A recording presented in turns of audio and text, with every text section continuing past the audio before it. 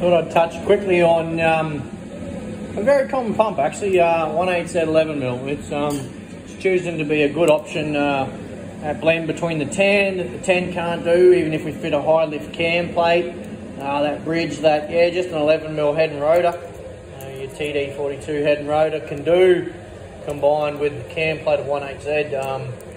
Yeah, just that bridge that a 10mm sort of can't do, even with a modified cam plate, or in a better drivability than what a 12mm of course will do, in that gap of that sort of 180 to that 220 horsepower 1/8Z motor. So anyway, what we're doing here for this particular bloke, he wants a very identical setup to what Engines Australia done, what they refer to as their stage 1. So this one's going to be calibrated exactly the same. A detuned, about 140 kilowatt, 500 odd Newton meters, 21 to 1 AFRs, about 20 sort of 2 to 24 pound of boost. Like I said, yeah, we're going to do 130cc limited pump here.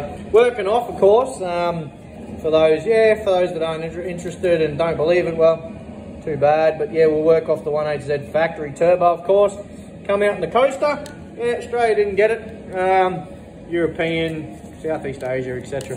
Yeah, they did not run a boost compensator. No emissions, they didn't care, didn't really care about a bit of smoke. So we aim for a factory sort of no boost here, about the middle. From sort of 12.6, 12.9, big fat turbo gets them off the line. But we'll calibrate it to standard test plan, of course, except for the fact that it's going to have an aneroid, going to be dumping a lot more fuel into the top. So, hey, give you a quick rundown. Happy Australia Day, of course. Happy Australia Day weekend. Today through to Monday would be the polite thing to do. All right, we'll spin her up. Give you a quick rundown. Fire it up here. We'll replicate the no boost. So again, factory test plan calls for about 12.9, 12.3. So we're going to give it right in the middle, 50% no boost adjustment here, and we'll aim for about, look at that, 63, 64, what's our average? 63.5 cc's. We'll replicate our turbo boost coming on now. For the boys wanting to make that sort of horsepower, like I said, this one, we're going to limit to about 110, 115 cc's, which will make, it will make roughly that horsepower there.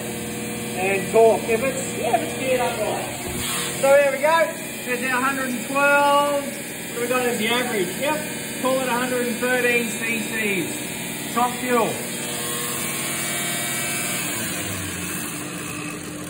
It's a bit better pump than, well, it's not a bit better pump, but it's that bridge that a 10mm with a high lift cam plate even can't get without running the head at 110% capacity. And it's a nice pump, better drivability than what a 12mm 1/8Z making the same horsepower. So very common pump, getting a good option, and this particular bloke's sent it in and he wants the identical setup. So righto, again, working off the factory 1/8Z test plan. Have a good Australia Day.